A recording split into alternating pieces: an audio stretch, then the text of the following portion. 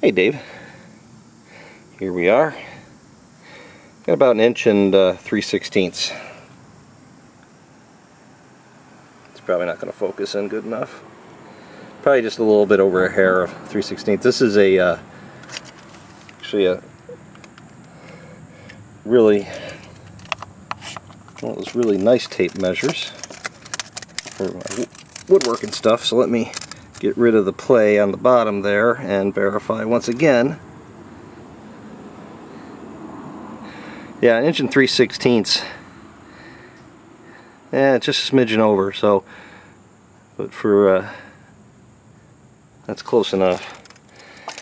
But it fits, and that's, you know, snug down both to the throttle body and the top.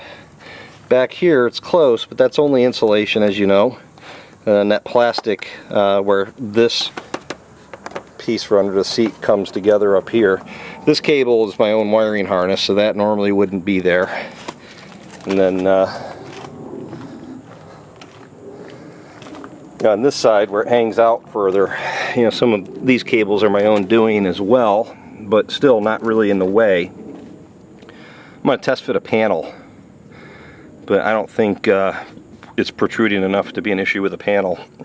It's really not that much bigger around than the cool metal, but well, looks good. It fits.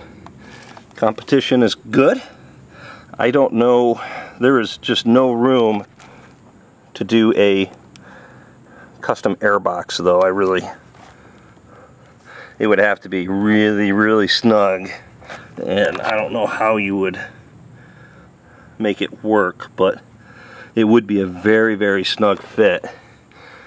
And then on this side here, I think just because of the overall diameter of this, unless you went to a smaller diameter filter or a twin filter that was somehow offset directly underneath the spar, I don't know how you would do an airbox on a GS that would fit that compared to the smaller cool metal. But it'll make a really nice finished product. So there you go.